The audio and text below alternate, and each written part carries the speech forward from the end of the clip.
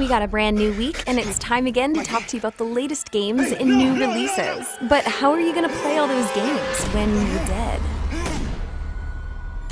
I mean really dead. That guy's being shot like 6 times. Murdered Soul Suspect comes to old gen, current gen, and PC. Solve your own murder with supernatural sleuthing. Drop Dead, June 3rd. This week offers us the latest version of Capcom's classic fighter, including 5 new characters and 6 new stages. Improvements include letting you use both of your ultra combos in one round and a better training room to perfect your Hadouken.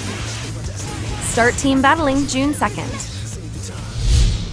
Call of Duty gets a new DLC this week with Invasion, coming to Xbox One and 360, so you can enjoy classic combat through the festive streets of a Mexican town, celebrating Dia de los Muertos. Espero que los mapas no son pequeñas. Day of the Dead starts June Trace. After a lot of beta time, Wildstar comes out on PC this week. The massive multiplayer online science fiction role-playing game looks like nothing but weird, explosive fun. Take on aliens and alien robots with your friends and dance like nobody's watching. Looking good. Become Alienated June 3rd. And let's get serious for a second to talk about War Thunder, which is finally making its way to PS4 this week. With gorgeous details, hundreds of planes, and a trailer that the movie Pearl Harbor wishes it was, it's going to be a great game for PS4 owners.